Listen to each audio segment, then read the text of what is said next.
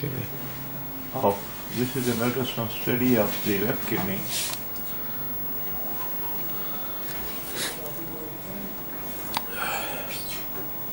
With patient in right lateral decubitus posture. Now, let's see the pathology within it. The kidney measures approximately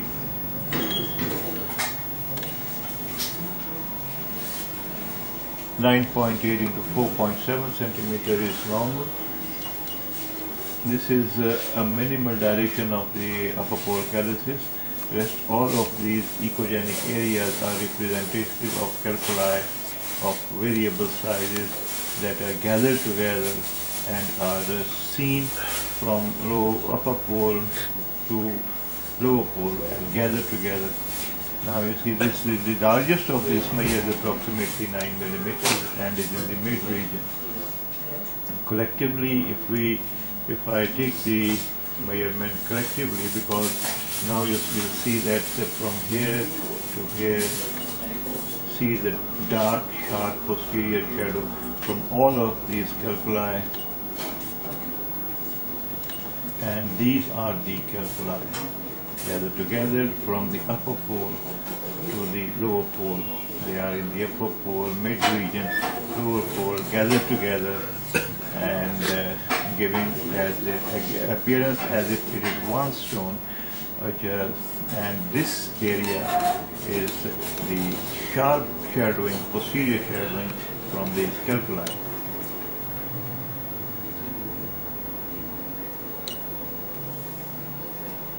Remember this picture, if you come across this picture, keep one thing in view, that in mind, that this is very much consistent sonographically with the Staghorn calculus, as Staghorn calculus gives a similar appearance on ultrasound as you are seeing on the machine. Now there is only minimal dilation of the upper pole calyces. Rest of the calyces do not show any dilation. The corticomedullary distinction is intact. The parenchyma is normal. This is the parenchyma and these are the medullary pyramids. So the kidney itself is normal.